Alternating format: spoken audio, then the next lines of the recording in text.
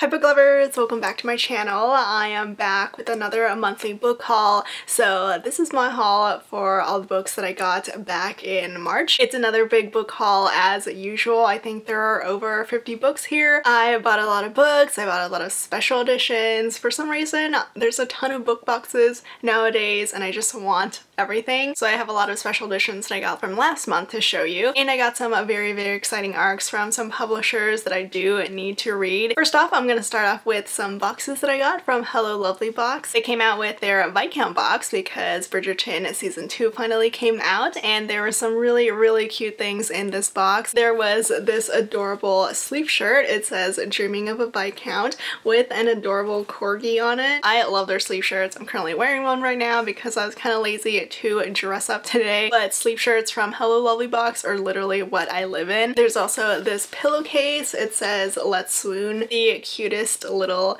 tiara. There's a face mask, fuzzy socks, and a chapstick, a tea bag, and some candy. So that was their cute little Bridgerton inspired box. I also got their spring bouquet box with 2 special edition books. Their spring featured author was Gianna Darling, and this was the featured author with the exclusive cover. It's Welcome to the Dark Side. It's part of her MC series, the Fallen Men series, and I think this one is a lot of people's favorite. It's got a very big age gap. The heroine's a good girl and the hero is the president of an MC. So this is what it looks like, the special edition cover. The bouquet box also comes with a mystery author and I've been so excited for everyone to get it and to see who it is because she is a pretty popular author, at least recently she is, and it is Savage Lover by Sophie Lark. I haven't read this one though. I have read Welcome to the Dark Side, but this one is book 3, the 3rd standalone in her Brutal Birthright series. I've only read book 1, but I do love that it's a girl cover because all the covers in that series, the original covers, all have guys. I have no idea what this one's about, but it looks like it is Nero's book and he was one of the brothers that I read about in book 1. But I do love that this season's box was like girl cover themed and it did come with some special goodies. There was a compact mirror. It says Good Times Guaranteed. A fanny pack, which I kind of love. It says Break Rules, Read Books, Stay Wild. An art print based off the Gianna Darling book. Some word magnets. There's this keychain, a whiskey scented soap bar, a skeleton book band bookmark, and some chapstick. There's this journal that says Happily Ever After or Else. And every box comes with 2 ebook codes. This one is for Greed by Eva Charles, and this is Sins of the Syndicate by Lacey James. I also had to get last season's winter box from Hello Lovely Box. The featured author was Christina C. Jones, and this is the exclusive cover for The Culmination of Everything, which I have not read yet. This one is part of her Sugar Valley series, and I have literally no idea what this one's about again because the blurb has 2 lines. And if that wasn't enough from Hello Lovely Box, they also recently launched a new box called the Trope Box, Trope of the Month box. Each month comes with a special edition book and it's based off the trope of that month. The March box was for a sports romance and the exclusive book was Tutoring the Player by Rebecca Genshak. I've never read her before, but this one does sound really cute. It's noodle, college sports romance with a hockey player hero and the heroine who needs to tutor him. This is what the adorable cover looks like, so if you love illustrated covers, this month was for you. They're not all going to be illustrated though, I don't believe. The April trope is for age gap. It's a forbidden royal romance and it's one of my favorite books by this author. I actually do have it on my shelves right now if you can try to guess what it is. And the trope for May is a mafia romance and I have read and really enjoyed the book too. I have gotten a sneak peek of these covers and I am obsessed with them, especially the mafia romance one. Unfortunately, the boxes are currently sold out, but spots do open up like towards the beginning of the month because that's when renewals happen, so people will drop their subscriptions and then you can snag yourself a box if they do. So keep an eye out if you are interested in these Trope of the Month boxes. I do have a discount code in my description if you want to use it. I decided to try a new box last month for the very first time. It's called Dark and Quirky. The March theme was for mafia mafia romances, so obviously I couldn't pass it up. There are 4 books in each box in the big boxes, but I kind of got rid of 2 of them from March already because I knew I wasn't gonna read them. The ones I kept were these 2 with the exclusive covers. This is Empire of Sin by Rina, which I have not read. I'll admit I haven't had the best luck with her books, but the series that this is in does sound really, really good. This one is a dark office romance. The hero is the heroine's boss, which I am always a freaking sucker for. Also, the cover is so pretty. And the other gorgeous cover is Machiavellian by Bella Ducorte. It's book 1 in the Gangsters of New York series. I've never read this author before, but this one also sounded really good, so that's why I kept it. It's got a marriage of convenience, which is classic in mafia romances. The hero is the capo of his mafia family and the heroine is homeless, so I guess they make a deal with their marriage of convenience. I also really love this cover too. So those are the 2 books with the exclusive covers, and it also did come with this tote bag. It says Beautiful Chaos, and it also came with a shirt that says Mafia Romance Reader with all 4 of the featured books in this box. The other authors that I got rid of were Claire and Bella Matthews. I've read 1 book by Claire. It was like a co-written book, but I just wasn't a fan of it. And I've never read Bella Matthews, but apparently that cover was an exclusive to this box, so you could buy it for like 20 bucks from the author herself. But I did really love the dark and quirky exclusive covers. The tote bag was really nice, and I mean, I've subscribed for like 2 more months, so their April author that I was most excited about was Parker S. Huntington. It's got an exclusive gorgeous cover for Darling Venom, and then in May there are 2 authors that I was really looking forward to, and that's why I got the subscription. There was both Gianna Darling and Rue Nix. I also couldn't pass up on getting one of my favorite romances, one of my top favorite romances that I read last year in 2021. This is the exclusive cover of The Love Hypothesis by Hazelwood. The cover is like a reddish pinkish version of the original cover. Just look at how adorable it is.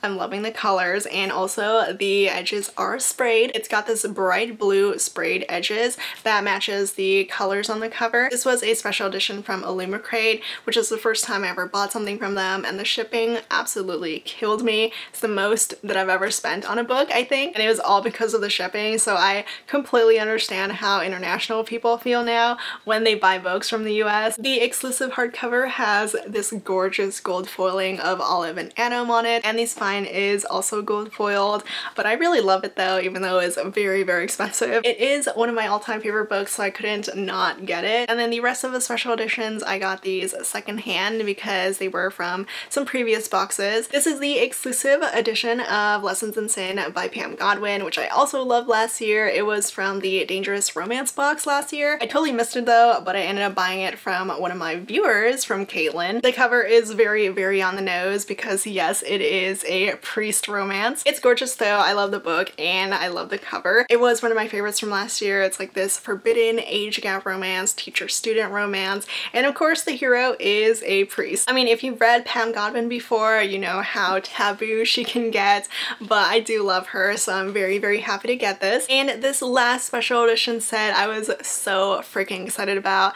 I was so happy that I was able to trade for it. It's the Illumicrate special edition TJ Klune set. So these are the special editions of The House in the Cerulean Sea and Under the Whispering Door, which I both love. The House in the Cerulean Sea has these gorgeous sprayed edges that matches the colors on the cover. I am so obsessed with this. Under the Whispering Door also has some matching sprayed edges. It's got some trees to match the cover. Here's like a closer look of these beautiful sprayed edges. There are also some pretty end pages. This is Under the Whispering Door, and this is the end pages for House in the Cerulean Sea. But the most amazing thing about the exclusive editions are the naked hardcovers. I am so obsessed with them. This is what the naked hardcover looks like for House in the Cerulean Sea. Just look how beautiful it is. And this is the stunning naked hardcover of Under the Whispering Door. It even says Sharon's Crossing Tea and Treats on the back. It is so cute. I love these books so much. TJ Klune is one of my favorites, one of my top favorite authors, so I am very happy to finally have this set. So those were my special editions that I got last month. I spent a lot of money on some of them, but I thought it was worth it. Next, I've got some arcs that I've been dying to read. This one is from one of my favorites. It's Tessa Bailey and her upcoming book, My Killer Vacation. It's like a cozy mystery romance, which I don't think I've ever read before, but I'm so excited about this one. The heroine is an elementary school teacher and the hero is, of all things, a bounty hunter, and they meet while she's on vacation. She finds a corpse in her rental house while on vacation, and she ends up partnering with this bounty hunter to track down the killer. It sounds like so much fun. I got this arc of Starry-Eyed Love by Helena Hunting. It's the standalone sequel to When Sparks Fly about the sister from the first book, and it's kind of like an office romance. The heroine, she's trying to land this deal with a company to partner up, and the hero is the owner of that company, and they spend more time together because of their working relationship, but they actually met before. They met at a bar before, but she turned him down, so things are a little messy from that. I got this arc of a historical romance. It's called Up All Night with a Good Duke by Amy Rose Bennett. I love the sound of this one already because the heroine,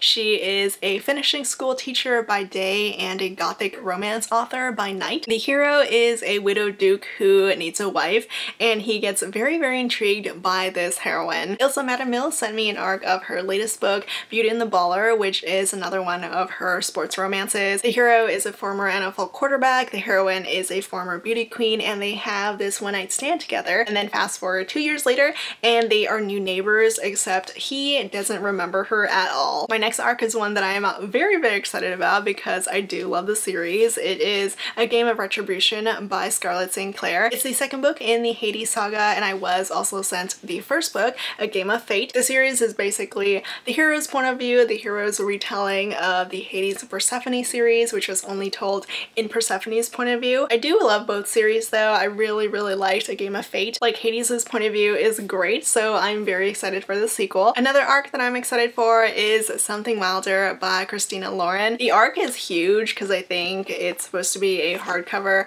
first release, kind of like the Soulmate Equation, but this one sounds amazing. It's got a second chance romance, which I am always a sucker for, and it's about treasure hunting of all things. The heroine is the daughter of a notorious treasure hunter, and she ends up reuniting with the former love of her life who broke her heart. I'm totally sold on the treasure hunting part, but the fact that it's a second chance romance as well, it sounds perfect for me. Hopefully I do love it though. Hopefully the romance is solid. I also got some more historical romance arcs. This one I actually won from a Goodreads giveaway. It's been a while since that happened, although the last time that I won was also for another historical romance, so maybe Goodreads just knows me too well. But this is How to Be a Wallflower by Eloisa James. It's the first book in her brand new series. The hero is a businessman from America, and the heroine is the granddaughter of an aristocrat, and they become friends. So it's a friends to lovers historical romance. We've also got Clash of the Classes. It sounds great, and I usually enjoy Eloisa James, so I'm excited to get to this one. And the last historical romance arc that I got is A Lady for a Duke by Alexis Hall. I recently read the author's first historical romance, so this is their second one. It's a friends to lovers romance, but everyone thinks that the heroine dies, including her best friend, the Duke hero. She does come back though many, many years after the war where she was presumed dead, and I'm just very, very intrigued by this one. I got this arc by a new to me author. It's called As Seen on TV by Meredith Shore,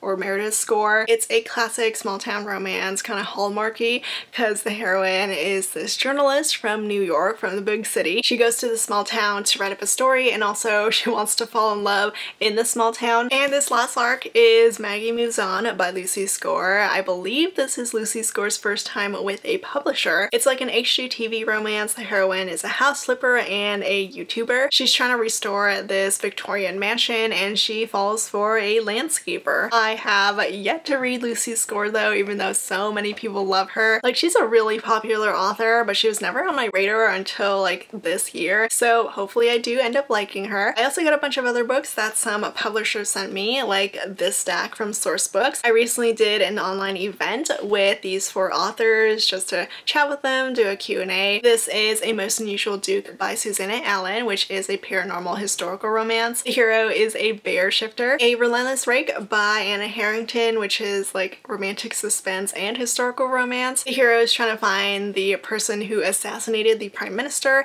and the heroine is trying to clear her brother's name. Fortune Favors the Duke by Kristen Vaden. This is a romance, a historical romance, where the heroine falls for her late fiance's brother, who has become the new duke, and Rules for Heiresses by Amelie Howard. The heroine is an heiress, the hero is the new duke, and they end up in a marriage of convenience. I also got these two from Sourcebooks. This is Bride for a Day by Carolyn Brown, which has an accidental marriage, and this is a Western historical romance, A Man of Legend by Linda Brode. I was very excited about this one. It is going public by Hudson Lin. It's an Asian romance, and it's also an office romance between a boss and assistant. I got A Brush with Love by Maisie Eddings. The author is actually a bookstagrammer friend. This is her debut, and it's a romance between dental students. Lauren Kate wrote her very first adult romance. I used to read her Fallen series when I was in middle school and high school. I wasn't like the biggest fan of it, but I still read it. But By Any Other Name is her very first adult romance, and I actually read it last month, and it wasn't too bad. It's a bookish romance between a romance editor heroine and a very mysterious hero who isn't actually that mysterious because you can pretty much guess exactly who he is. And this is Boss Witch by Anne Aguirre. This is the standalone sequel to Witch Please. It's another witchy paranormal romance rom-com. The heroine is a witch and the hero is a witch hunter. I was sent the newest Black Dagger Brotherhood book, Lover Arisen. I don't even know what book we're on. I think this is 18 or 19, but I am pretty much all caught up. I just need to read this newest one. This is Balthazar's book. I think he's part of the Band of Bastards, but he's currently being possessed by Davina, and the heroine is a human homicide detective. I got A Wedding on Sunshine Corner by Phoebe Mills. It's a small town romance. The heroine runs a preschool, and the hero is her brother's best friend and also the father of one of her students. This is In a New York Minute by Kate Spencer. I've never read her before, but this is a rom-com. The heroine and hero, they have this meet cute, but someone ends up seeing and posting about it all over social media. So these two kind of go viral, but they didn't actually click during their meet cute. They're total opposites, but they do end up falling for each other. I also got this great stack that Berkeley sent me. This is a sequel that I have been dying for. It's Four Aunties and a Wedding by Jessie Cusutanto. It's a sequel to Dolly for Aunties, and the heroine is now getting married. But of course things go wrong when Maddie finds out that her wedding photographer is an assassin. I haven't read it just yet, but I do plan on reading it this month. This is Mr. Wrong Number by Lynn Painter, which I have read. It is actually a really cute epistolary romance. The heroine needs a place to stay and ends up rooming with her brother's best friend, who she does not get along with. It's an epistolary romance because the heroine gets some random texts from a stranger. They connect and have these really good conversations through text, but it turns out that the guy that she's been texting, she has no idea that it's her new roommate and her brother's best friend. I got The League of Gentlewomen Witches by India Holton, which is another one of her historical romances, but with a magical twist. I sadly was not the biggest fan of the author's first book, The Wisteria Society of Lady Scoundrels, which was so sad because the book sounded so good.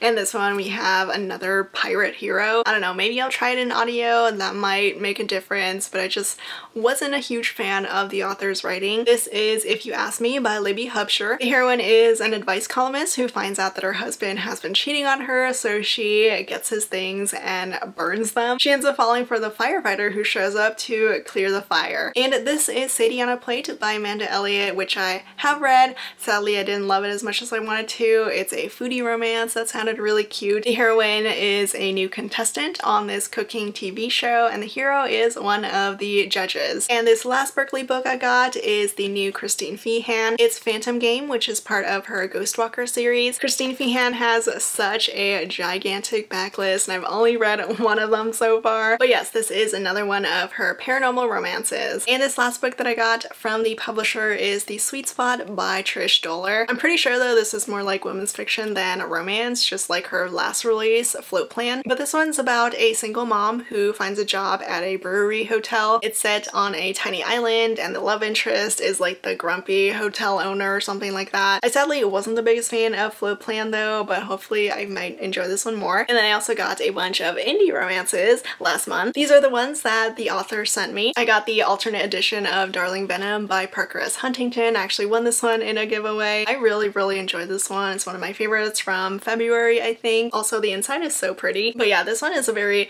intense romance. It deals with death and suicide and moving on from the loss of a loved one. It's pretty bookish too. Like, the heroine works for a literary agency and she ends up finding or given a manuscript by her her late best friend from high school who committed suicide. She ends up falling for his older brother, so there's a slight age gap, but it was a very, very emotional romance. Julie Ann sent me What Lovers Do, which is a friends to lovers romance. The hero sadly finds himself in the friend zone even though he wants more, but the heroine just doesn't want to date. And then I also got this little novella from Ilsa Madden Mills. She sent this with Beauty and the Baller. It's called Very Wicked Beginnings, which is part of her Briarwood Academy series, which I haven't read yet, but it's about a wealthy football star and a wicked ballerina from the wrong side of town. I also bought myself Fall Boys by Penelope Douglas. Of course, I had to get their new release. It's the first book in the Hellbent series and I loved it so much. I was so happy to be back in this world. It's a spin-off of the Fall Away series. It's about the second generation, like the kids from the original series. But Aro and Hawk were amazing. It's a bad girl,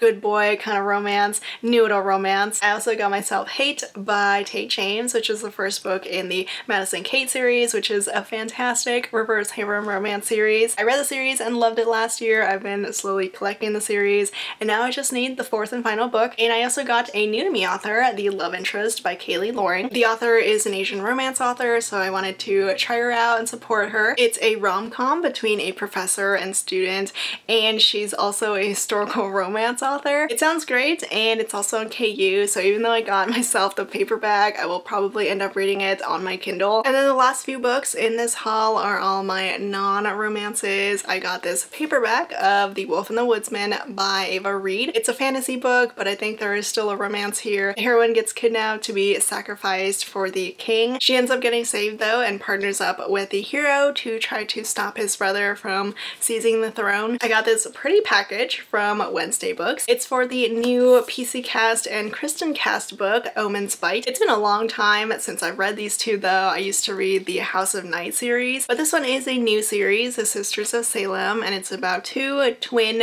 witch sisters. It came with this candle that sadly broke, some matchsticks, a bookmark, and this card. I'm not exactly sure if it's YA or adult, but probably YA. I got this new edition of The Hobbit and it's got some pretty gold foiling on the cover. It's the 75th anniversary edition. This is the paperback for A Good Day for Chardonnay by Dorinda Jones, who I love, though I have not read the series just yet, but I do love her Charlie Davidson series. This is the second book in the Sunshine Bikram series, which is a mystery series. I got Under the Golden Sun by Jenny Ashcroft, which is a historical fiction book. It's set after World War II. A Far Wilder Magic by Alison Saft, which is a fantasy book, like a romantic fantasy. I also got Pieces of Her by Karen Slaughter, which apparently turned into a Netflix series. This one is another mystery thriller from the author. And the final book in this haul is The Unsinkable Greta James by Jennifer E. Smith. I actually used to read this author. I read two of her young adult books a long time ago, of course, but this is one of her adult books. The heroine is a musician who has a breakdown and ends up reconnecting with her father